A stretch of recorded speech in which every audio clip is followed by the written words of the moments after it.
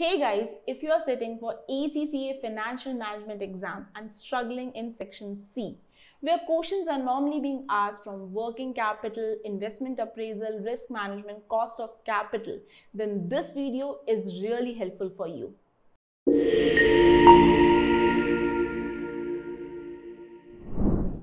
Hello students, welcome back to our video. I am CA Disha Maheshwari, a proud FinTrammer, and I am here to share some useful insight and techniques to how to score good marks in ACCA Financial Management.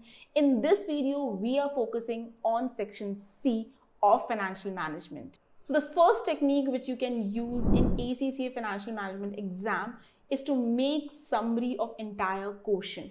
As we all know that in section C, question is of 20 marks and it's a big case study based question. So if you're going to read the question again and again, you are going to waste a lot of time.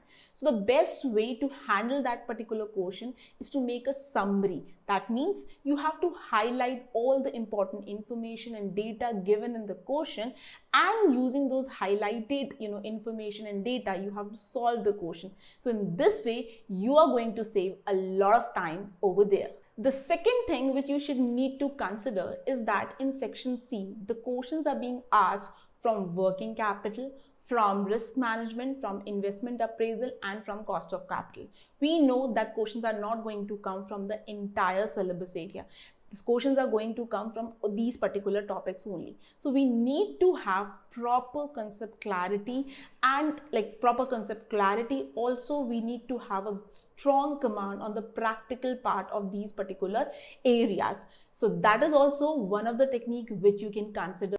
The third thing which you should understand over here, as we have already discussed, that the section C questions are of 20 marks. Since these questions are of 20 marks, so we are not going to expect that the entire 20 marks will be a practical. It will be mix of theory and practical. So normally, the theory, like in a 20-mark question, a theoretical question of 4 to 6 marks easily comes.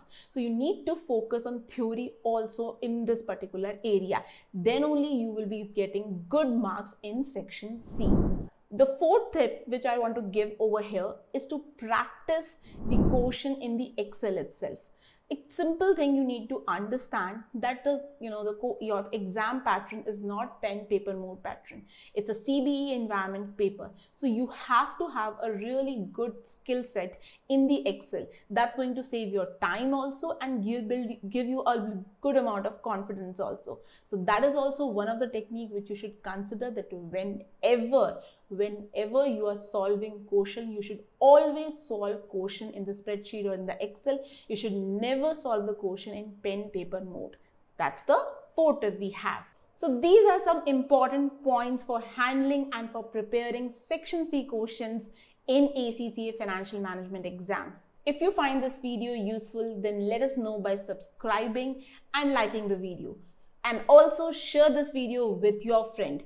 And also comment down below about the section which you guys find the most difficult, and we are going to come up with more techniques on that particular section. So till then, this is CA Disha Maheshwari signing off.